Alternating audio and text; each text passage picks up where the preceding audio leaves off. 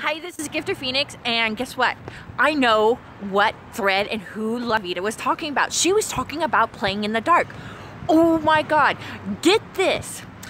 Sick bastard came and talked to me about this, and he said that, oh no, I met Vida that night. She was on so many pills and she was so drugged up. Like, she couldn't even say her name.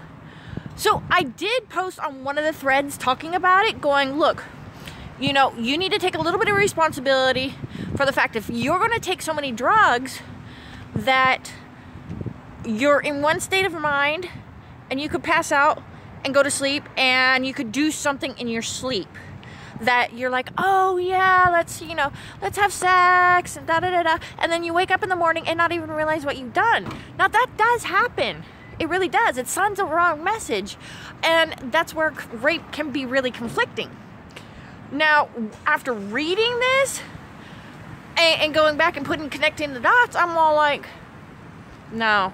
This was the way that she describes it, the way that she takes responsibility for herself. It's a lot different. But see, the interesting thing is, sick bastard number one, he went and talked to me about it. He's like, hey, let me tell you about, this chick.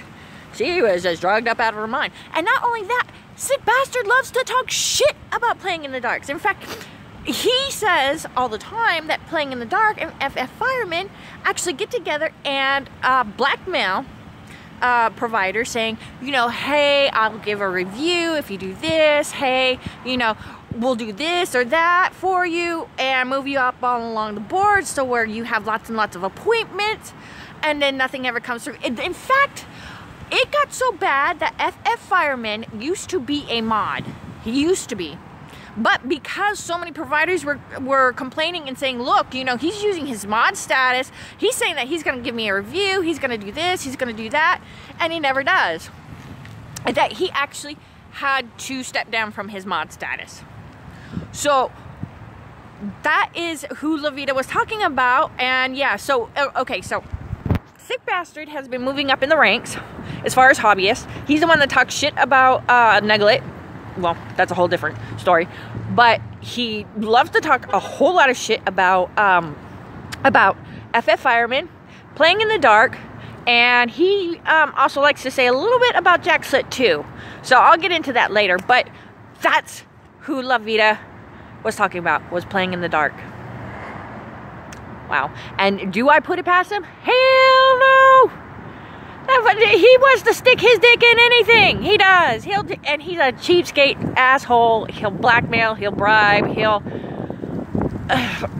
Jill told me this one story, that she had been partying with him from place to place, and that he was trying to pimp her out to the bartender for a couple drinks and to get another girl's phone number. Seriously, that's what she told me.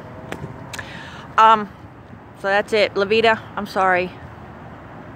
I didn't know at the time. The only thing I stepped in on at that time was just to say, look, if you're going to be taking a whole lot of drugs, you have to be aware of your altered state of mind. Now, from what I read on the thread, that you only had a couple drinks, not a whole bunch of drugs. Okay, so everybody's perspective is a little bit different. And in the hobby, and especially online, instead of doing things face to face or even on a video like I've been doing, things can get so easily muddled up, and probably even so many people are talking about my videos, but that's okay. I've had my say. Maybe you want to think about having yours.